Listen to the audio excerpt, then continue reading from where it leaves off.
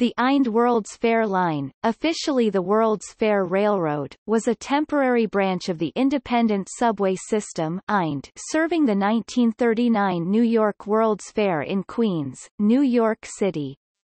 It split from the IND Queens Boulevard line at an existing flying junction east of Forest Hill's 71st Avenue station, ran through the Jamaica Yard and then ran northeast and north through Flushing Meadows Corona Park, roughly along the current path of the Van Wyck Expressway.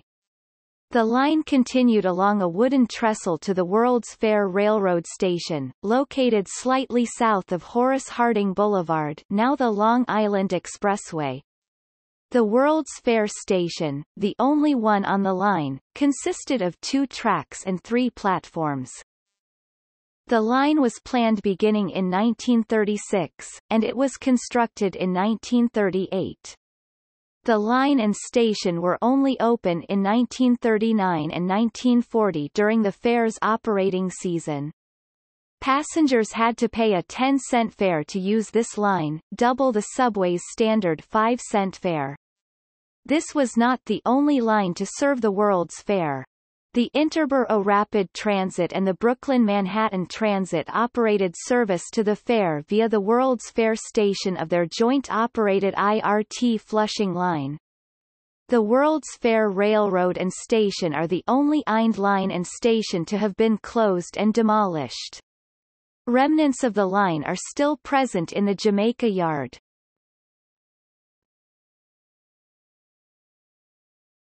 Topic: History. In 1935, New York City Parks Commissioner Robert Moses selected the then-new Flushing Meadows Corona Park in central Queens for what would become the 1939 New York World's Fair. In December 1936, the Board of Transportation and the New York State Transit Commission sent a request to the New York City Board of Estimate in order to have adequate rapid transit facilities to handle World's Fair crowds when the fair opened in 1939. An extension of the city-operated independent subway system IND to the World's Fair was part of this plan. It was facilitated by the extension of the Queens Boulevard line to Union Turnpike and the nearby Jamaica Storage Yard, all of which had opened at the end of December 1936. It was originally expected that the World's Fair spur would cost about $1.2 million, of which $700,000 was allocated on construction and $500,000 was allocated for equipment. However, it ended up costing $1.7 million.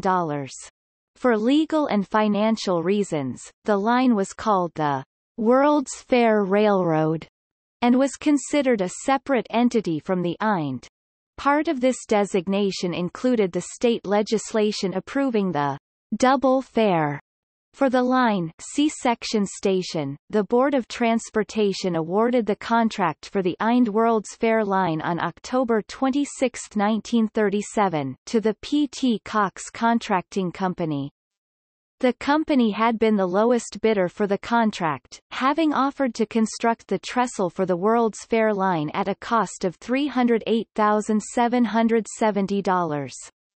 The World's Fair extension was opposed by Parks Commissioner Moses, who believed the new subway spur would be extravagant and wasteful. During the line's planning stages in 1937, the Board of Estimate considered making the line a permanent connection to Flushing Meadows Park following the end of the fair.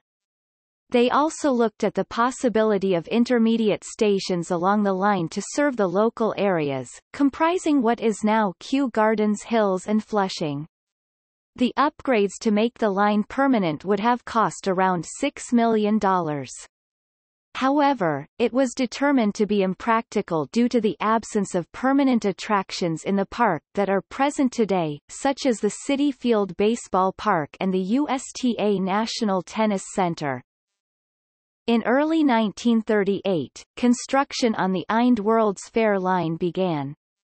It originated at the Queens Boulevard portal of Jamaica Yard as a continuation of the tracks that diverged from the Queens Boulevard line east of 71st–Continental Avenues. The line ran along the eastern edge of Flushing Meadows Corona Park for 8,400 feet 2,600 meters to approximately what is now the interchange of the Long Island Expressway and the Van Wyck Expressway. The line consisted of two tracks ending in a stub-end terminal called World's Fair Station. The marshy swampland in the line's right-of-way was filled in, and a trestle was built over the landfill. The line was designed to be removed following the fair in 1940. Test trains on the IND World's Fair line were run beginning on April 22, 1939, and the line opened on April 30, 1939. The GG local train mostly serviced the line, running between Smith 9th Streets and the World's Fair station. Additional E-Express service ran between World's Fair Station and Hudson Terminal during afternoon rush hours and evenings. Passengers on the E or F trains who were not going to the fair would transfer at Continental Avenue. Service generally ran until 1:30 a.m. The 1939 World's Fair had two seasons, one each in 1939 and 1940, which ended in the fall months of the year. Service for the first season ended on November 1, 1939, and during this season the line's ridership was 7,066,966. The IND World's Fair line was closed between seasons, and at the end of the fair the line was set to be demolished. The last train ran on October 28, 1940, the day after the closure of the fair. While most of the fairgrounds were torn down soon after the event, the line remained intact for several months afterward. Queens Borough President George U. Harvey proposed extending the line to serve the then-developing neighborhoods of Flushing, College Point, and Whitestone, along with the recently opened Queens College. This plan was supported by the local communities, elected officials in Queens, and the president of Queens College.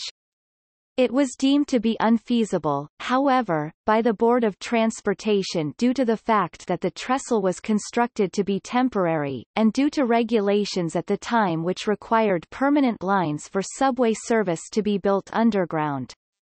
Parks and Highway Commissioner Robert Moses, meanwhile, wished to utilize the right-of-way for the further development of Flushing Meadows Park and the extension of the Van Wyck Expressway towards the Whitestone Expressway and the Whitestone Bridge.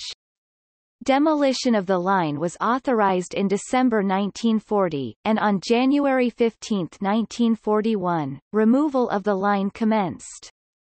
The right-of-way was replaced with an extension of 136th Street, and eventually the northern portion of the Van Wyck Expressway which formed today's Interstate 678. 7 train signals that were modified for the World's Fair line still exist along the Jamaica Yards track connections to the Queens Boulevard line. Instead of controlling the speeds of passenger trains, these signals are now used to control the speeds of yard traffic. Preparation for the 1964 World's Fair started in 1960. An extension of the IND Queens Boulevard line to the fairgrounds was considered. Robert Moses, who was going to take over as president of the World's Fair on May 15, 1960, rejected the proposal once he found out that the line would have cost $10 million. In the end, improved Flushing line service, and increased E, F, and GG service on the Queens Boulevard line would provide improved transportation facilities for the fair.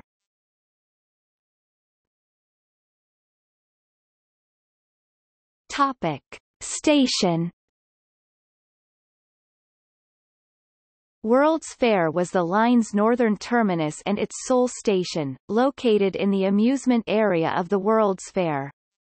The station was a temporary stub-end terminal with 2 tracks and 3 platforms, organized in a Spanish solution. A third siding was built south of the station. The station was alternately named Horace Harding Boulevard, after the avenue where it was located. It was open for only 19 months, from April 30, 1939, to October 28, 1940. To enter the station, an additional 5-cent fare was charged on top of the standard nickel fare.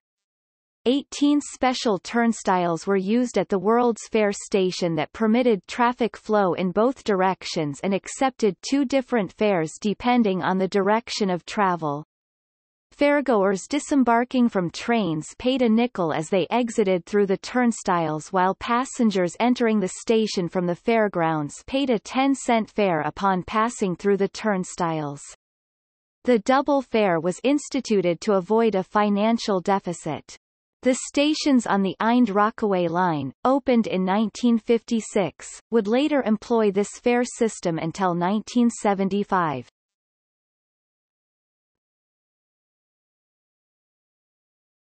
Topic: Competing IRT and BMT service. The Interborough Rapid Transit Company (IRT) and Brooklyn Manhattan Transit Corporation (BMT) also served the World's Fair, but did so directly with World's Fair, now Met's Willets Point station on the dual-operated Flushing line, which was rebuilt into an express station for the fair. A Long Island Railroad station, the current Met's Willets Point station, was built next to the Flushing Line station. Notes